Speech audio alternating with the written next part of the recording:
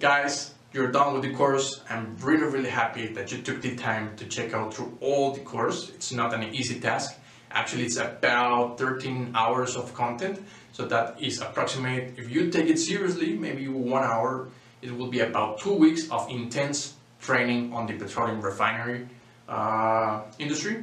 So I'm very happy that you took the time and hopefully you learned a lot. Now, one important thing I want to show you before I go to the next video is that you can always go back. If you think you do not dominate some topic, go back, watch it again and try to reconnect it. This is like a movie. Once you see it through all, you can always go back and you try to reconnect all those points. So remember, for instance, if you don't remember what's an alkylate, you can go back. Or remember if you, or let's say you don't remember what's the definition of octane rating, or why do we have the RON and the MON, what's the difference between them? Go back, check out the video, and you will always get to reconnect all the dots in the course, okay? So once again, congratulations, and let's check out the following lecture and see what you have learned.